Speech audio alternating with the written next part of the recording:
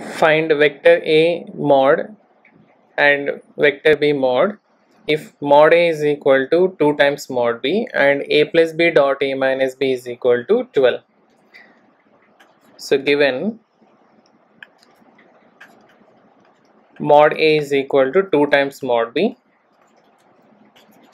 and also A plus B dot A minus B is equal to 12. So we can write here A dot A plus B dot A minus A dot B minus B dot B. Since A dot A is equal to mod A square and A dot B is equal to B dot A, dot product is commutative. So we can write A dot A is equal to mod A square and B dot A we can write A dot B minus A dot B minus B dot B is mod B square. And it is given, so from 1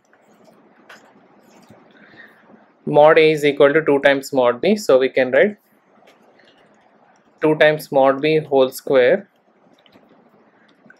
and here we can cancel A dot B and A dot B, and minus mod B square, which is equal to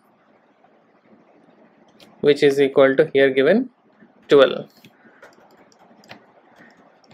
So it is 4 times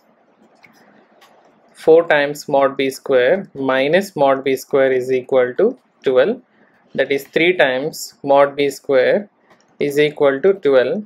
So we can write mod B square is equal to 12 upon 3, that is 4, and since mod B is the length of the vector, so we will consider the positive square root.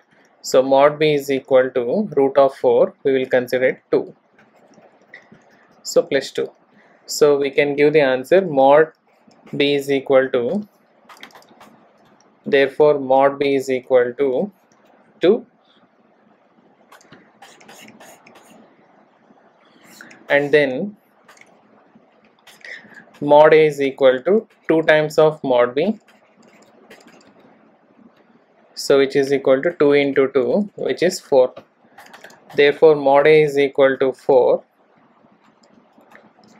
and mod B is equal to 2.